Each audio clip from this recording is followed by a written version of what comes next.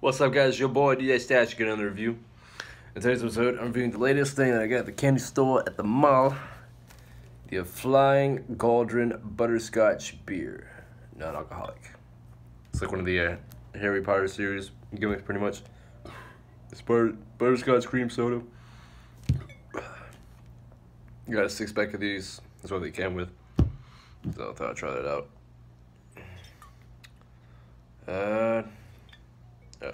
It has a little wizard thing on the back.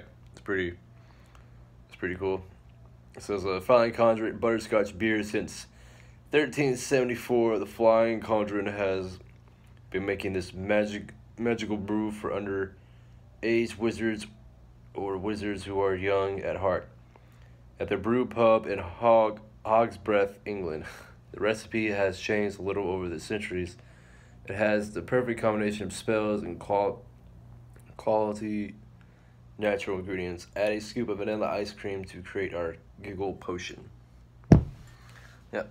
Alright, I'll try it out. It's been like a long time I've had butterscotch anything, so I'll have it in a soda.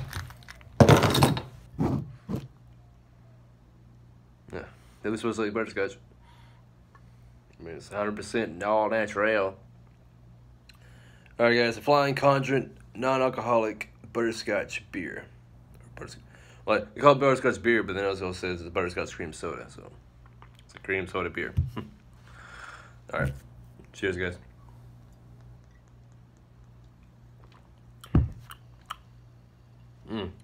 That's good. I mean, if you like butterscotch, that's all about it. That's good.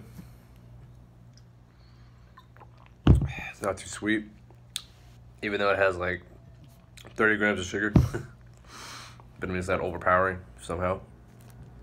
It's really smooth. Can't go wrong with it. I definitely would try this with ice cream. Not really big on vanilla, but I mean, if people want to try with ice cream, definitely recommend it.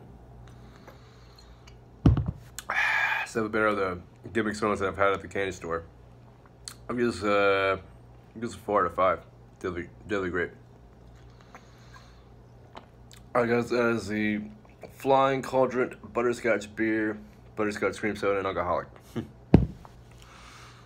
If you enjoyed this review, please do a like, share, subscribe. Till next time, guys, your boy, DJ Stats, and peace.